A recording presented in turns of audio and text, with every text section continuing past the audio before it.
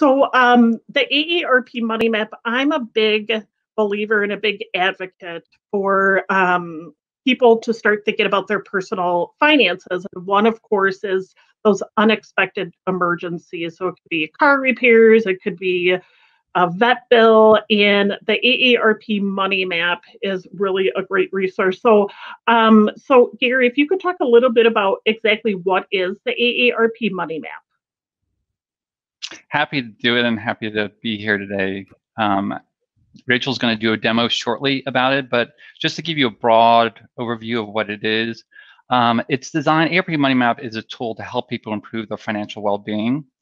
And at its core, I would say AARP Money Map is about creating actionable steps that people can take to help them to achieve a more secure financial future. And the steps that and the action plan that's provided through this is based on the individual's information. So it really is designed to address people's particular situation because that's what we think makes it most valuable.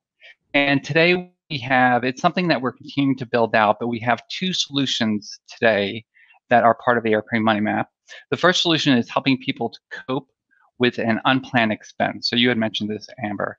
And there's things like medical expenses, a home repair or car repair, just to give some examples. And one thing we know, these are really common. They're more common than I think people realize.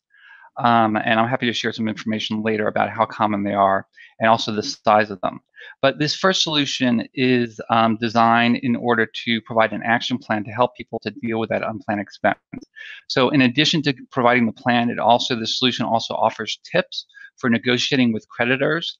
It offers a guide to resources for dealing with that expense, and it offers the pros and cons. It provides the pros and cons of different ways to pay for that expense.